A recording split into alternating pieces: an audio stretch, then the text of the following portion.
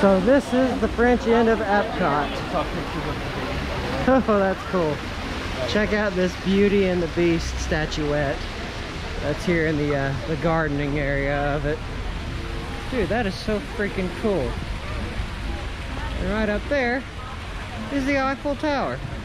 And this is really, really beautiful to take in. But I think where we're going to next, you guys, is the Ratatouille ride. Yes, this ride has been around for a little while. It is a trackless ride. So I'm looking forward to riding it. By the way, just check out these trams that are going back and forth. My family and I saw these out on the side of the road. I wonder if we're just a regular person. I wonder if you can ride in them. I'm pretty sure you can. Oh my goodness. Oh my goodness, you guys, they have chef hats. You know what, you guys? I am gonna try to put one on. I shouldn't say try.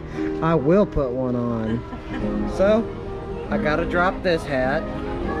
The R2-D2 Mickey Mouse ears. And then, I am French. Ho ho ho! It's actually cutting off the circulation of my head. I should really take it and put it off, but I really like it at the same time. Okay, it's time to put it off now. I'm losing my consciousness, the blood flow to my head. But dude, that's so neat. Well, you guys, now that we are no longer distracted, let's head in here to Ratatouille. This is a really cool cube. Like, I wasn't expecting this. We are inside waiting right now to ride, but it feels as if we have stepped into France. Gustus. That would be a little hard, right? Anyway, it's been a while since I've seen the Ratatouille film. Huh. I completely forgot this ride is also 3D. Yes, we are going to be seeing this ride in 3D. I'm excited. I'm not sure how well it will translate over from the GoPro, but we're gonna try. Here we go. As y'all notice, this is what I say when it's a trackless ride. Oh wow. Oh, that's cool. The chef is waiting for you. This way. Qu'attendez-vous? Les invités pour le dîner? Yes. Here. Hein? Pour le repas idéal. Encore un? Non. A simple omelet? Too simple. What? Mais oui, that's it!